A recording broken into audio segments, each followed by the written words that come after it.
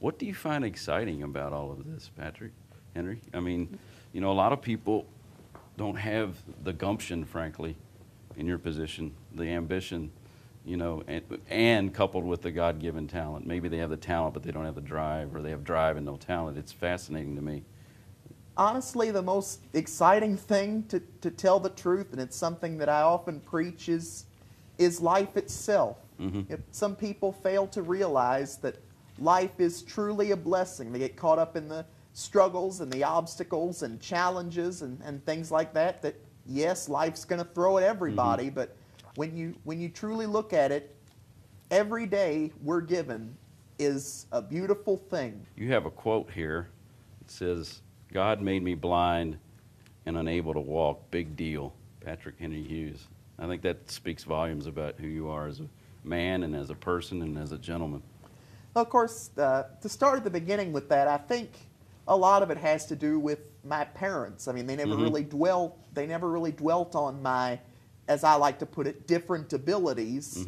And granted, I knew everyone was different in some ways, like, because even going back to when I was little, you know, I loved people to hold me. I loved, you know, hugs and things like that. Whenever people would hold me, you know, I'd explore them a little bit. And I realized that, for example, at the time my face was smooth, whereas at the time Dad had a beard or a mustache. I noticed that because my eyes are artificial, they're, you know, sort of hard to the touch, whereas other people's eyes were soft and fluttered. So I figured, you know, I'm different the way everyone else is. And I don't think I realized that I was blind until I was in preschool. It's kind of a story I sometimes like to tell.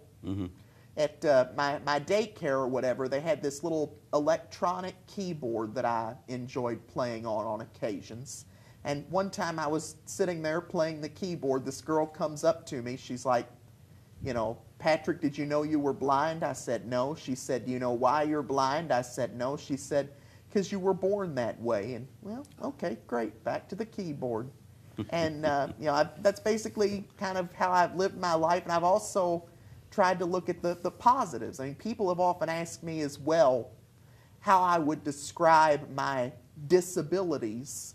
And I say not disabilities at all, but more abilities. As a matter of fact, I actually see my blindness more as the ability and sight more as the disability, because if people with sight, they see things like skin color or hair length, the clothing other people are wearing, and they make judgments based on those outward appearances. But being blind, I don't see those things. I just see that which is within a person, and that's how I can you know, sort of pretty much make my first judgment, so to speak. So you took that born that way. You were just born that way. Lady Gaga made millions of dollars with that as a song. Oh, we great. should probably talk to her about some royalties. Maybe so. I like it. Right here. You heard it right here. I love it.